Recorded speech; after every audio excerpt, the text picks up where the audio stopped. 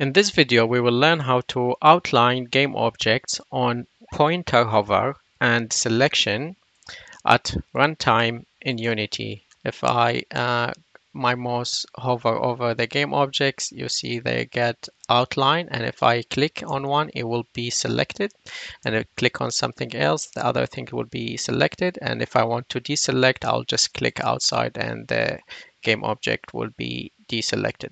In my Unity editor, I have a number of 3D game objects here and materials assigned to them.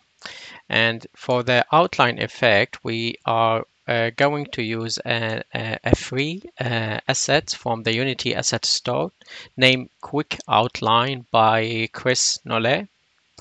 And what you need to do is just to click it. The asset is free. Just click add to my assets, and then once that is done, click open in Unity. Then in Unity editor, go to window package manager, and then make sure you scroll into packages my assets over here and look for the quick outline assets.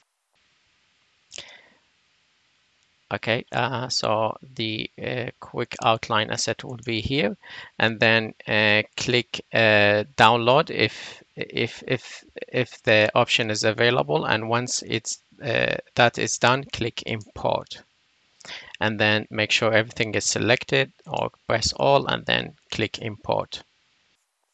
Once the import is done, you will notice that under my assets folder, we will have a new folder for the new assets called quick outline. So I'll just select it and go to the resources, materials, and select the OutlineFill, and then choose the color for the outline that you desire. In my case, I will select something like a magenta color, maybe 255 over here. That's the color I'm after.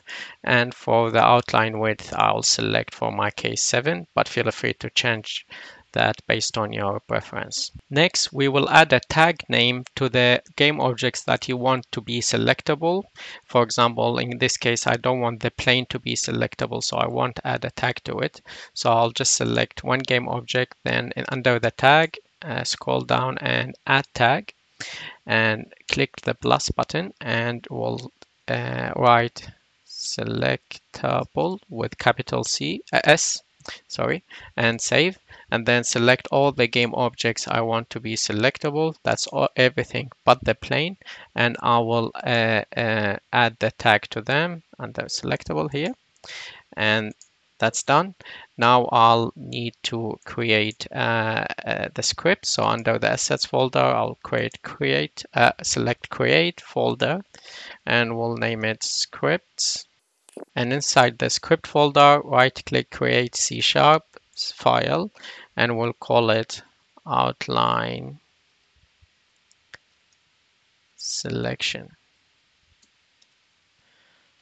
Once the script file is created, I'll just create an empty game object here to attach the script to it. Create empty, call it the same, OutlineSelection, and then I'll drag and drop the script into it and select it to make sure the script is there, and then double click on the script file to open it in Visual Studio. Inside the scripts, I added lines to control the highlight and selection, and I put a link in the description to the GitHub place where you could download the code from there. So this is the code. And then once that is done, I'll save and then go back to the editor. And inside the editor, make sure the event system is there, imported, because the code requires it. So right click UI and select event system, and that's it.